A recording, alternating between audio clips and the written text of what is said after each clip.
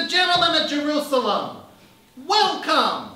I'd like to introduce you to the man who has all the answers in these troubled times. Ladies and gentlemen, please welcome Jesus Trump.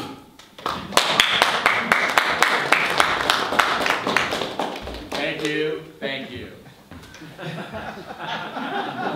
My advisor has informed me that many of you do not like my method of teaching, that many of my parables are going over your heads. Well, I'm here today to get straight to the point. There has been some arguing amongst my apprentices, I mean disciples, about what exactly my plan is. Believe me, I have a plan, and I will reveal that plan when the time comes. And it's going to be huge.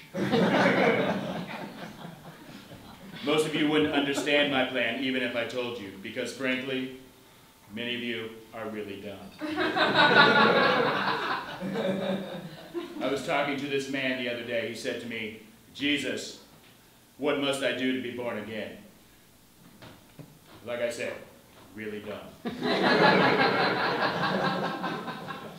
I know that many of you have been clamoring for a leader like Moses. Look, Moses is great. Moses is a hero. I just like my heroes who don't die before they get to the promised land. Just saying.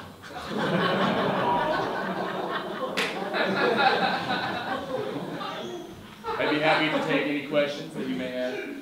I noticed that you do not have any women among your disciples. Do you not see them as worthy? I was talking to this woman at a well recently. She was complaining to me about how she had blood coming out of her eyes, blood coming out of her wherever.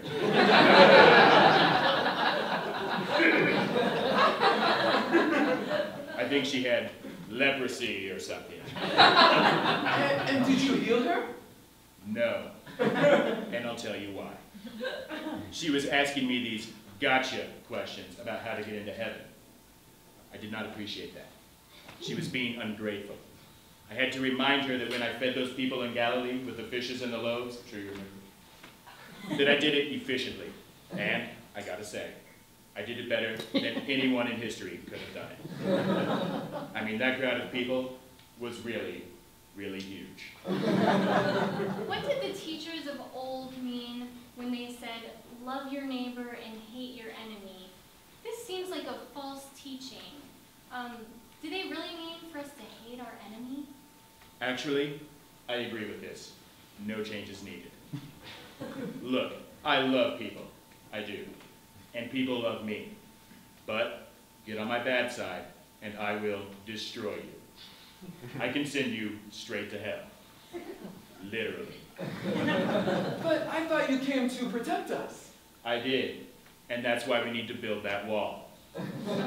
And we're going to get the Samaritans to do it. Look, the Samaritans aren't sending their best people. Sure, some of them are good people. But most of them are bringing crime. They're bringing drugs. They're rapists. But that's okay. Blessed are the poor in spirit. I mean, look at me. Spiritually, I'm bankrupt. But you know how I got where I am today? It wasn't easy. Sure, I may have received from my father a small loan of divinity, but I still had to pull myself up by the sandal straps to get the job done. Sometimes you're a little impatient with people. How does this fit with what you said, do unto others as you would have them do unto you? Yeah, let me step in here. I'll handle this one. Listen, this man changed my life. My name used to be Simon. Now it's Peter, so he literally changed my life. Trump is kind. Trump is patient. Trump does not boast. Any of you who think otherwise, you're stupid, and you're just taking this man's words and twisting them out of context. And Okay. Thank you, Peter. You shall be truly blessed. In fact, here's what I'm going to do for you. I'm going to build a tower in heaven. I'm going to put my name on it. But I'm going to let you decide who gets in and who doesn't. Finally, before I go, I have one more rumor to address. Many have been saying that my apprentice Judas is going to betray me. Well, Judas, I have 2 words for you. You're fired. Ladies and gentlemen, this is the Jerusalem that Trump has made. Let us rejoice and be glad in it.